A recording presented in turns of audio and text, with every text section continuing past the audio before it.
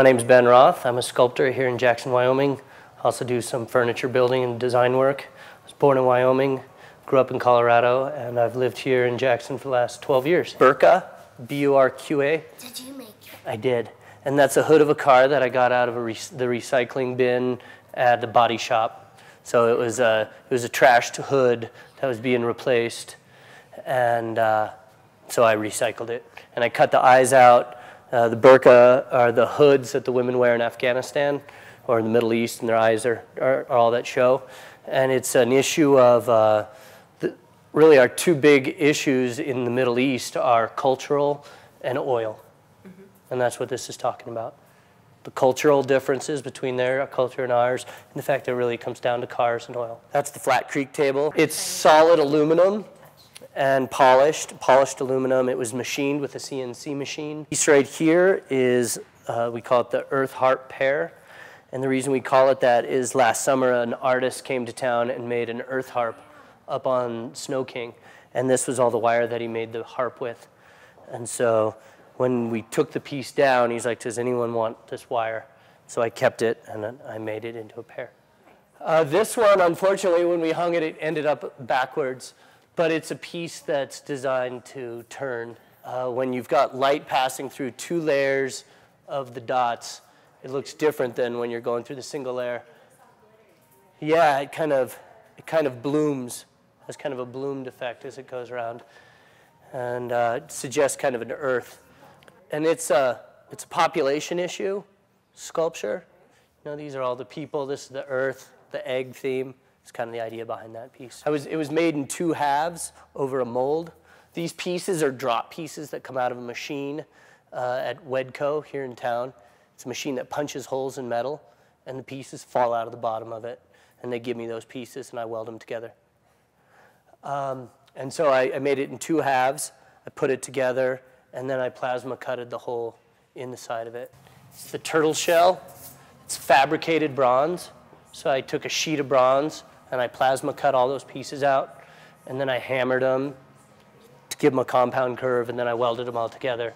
Because it's bronze, we were able to patina it any color you want, really. And the guy who did the work, his name's Isaac, and he's the patina guy up at Northwest Casting in Bozeman, and did a great job. This is called the Luna Moth, and again, it's also fabricated bronze. So I actually, with this one, I drew all the parts on the computer, had them laser cut in Idaho, and then I had all the pieces brought here, and then I hammered them and welded them. The legs are hollow, so they were two pieces of metal that were flat. I gave them compound curved and welded them together.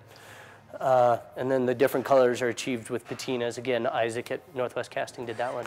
This is sort of the back of this piece. It's interesting from both sides. That's why we pulled it out into the middle of the room. It's called 11 Figures. It's supposed to suggest human forms, maybe a family or a few families standing together.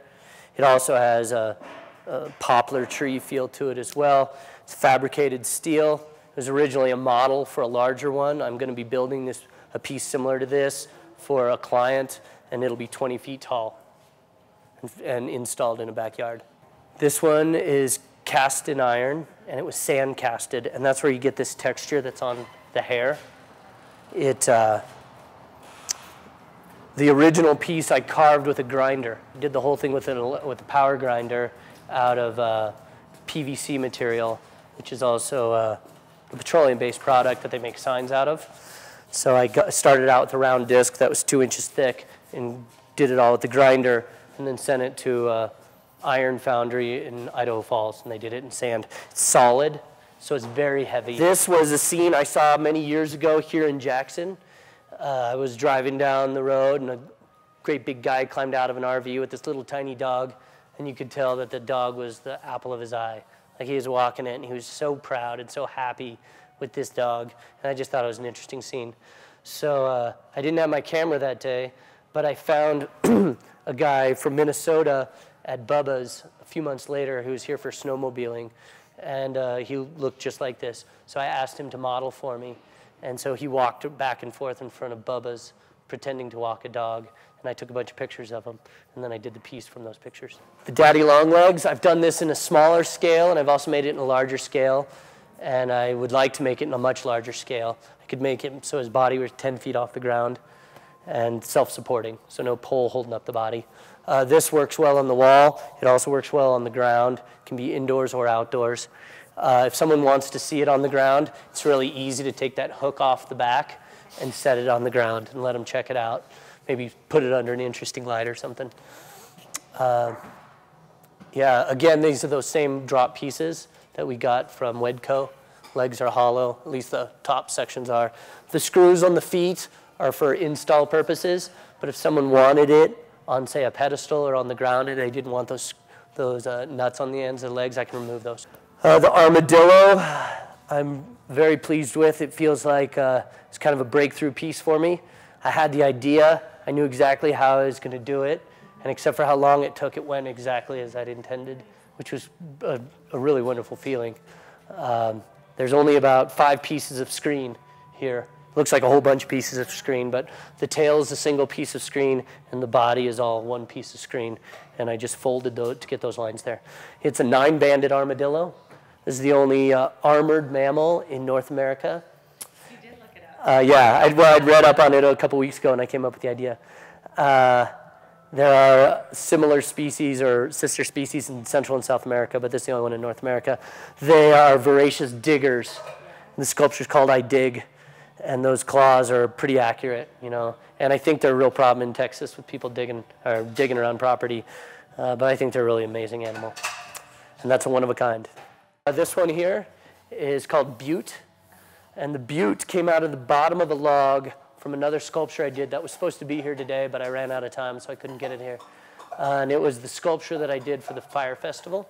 It was a Makoshi, and it was made out of Douglas fir trunk that we'd found. Hey, Ellie, could you be quiet, please? Thanks. We got this tree stump from the river this summer, and we sculpted the grand out of this stump. And the stump was a little heavy, so we used a chainsaw, and we cut this piece out of the bottom of it. And it was pretty close to this shape. My friend Brad did the cut. And then I used a power planer and a sander and just got the shape. I started paragliding this summer, so I started noticing and admiring the buttes around town a lot more and their shape, and this is kind of a simplified version of that shape. This piece was the kind of the bonus sculpture from the one out front. The one out front was the primary vision. When I cut all the tips off the shovels, these extra pieces were these wonderful shapes. So I played around with them, several different configurations, and this was the one I liked the most. And I cut them off the shovel with a 6-inch cutting blade on a grinder, which is kind of a scary cut, but it's the cleanest cut that you can get. This one's called Refuge, and there's a suggestion of an infant or something under the shawl. And this was a piece I'd done a long time ago in iron, and I just wanted to do it again in bronze. This piece is called Oval, and I'd done a larger version of it for a family that had commissioned me. They'd lost a child just before term, and they wanted a sculpture to remember that child. And so this is inspiration from that. Yeah, the pine beetle came and landed on me about 3 weeks ago while I was having lunch, trying to decide which pieces to do for the show. So I scrapped another piece and went with this one instead. Yeah, it was the antennas that got me. You know, the antennas are twice as long as their bodies, and they move around really nicely. And you know, it's kind of a play off of the antler theme in this valley. You know, it's my answer to the antler phenomenon. And it's bronze as well. The legs, upper parts of the legs are hollow. Bottom parts are solid. The feet are pretty accurate on how they really look. This piece, I think, is ideal on a wall. Unfortunately, here it doesn't throw shadows, but it does throw nice shadows on an opaque wall with the light out here. It could also go on the ground, but I prefer it on the wall. And that's it, except for the one outside. So this piece, the inspiration for this piece happened next door at Ace Hardware. I was walking through the hardware store, and they had a sale on shovels, and they were only $6 a shovel.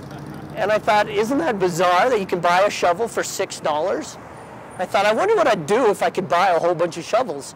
And about 30 seconds later, I thought of that. And I placed an order, and they ordered me 15 shovels. And that was last fall. So I sandblasted them and then left them out in the snow all winter. And that's the effect I got.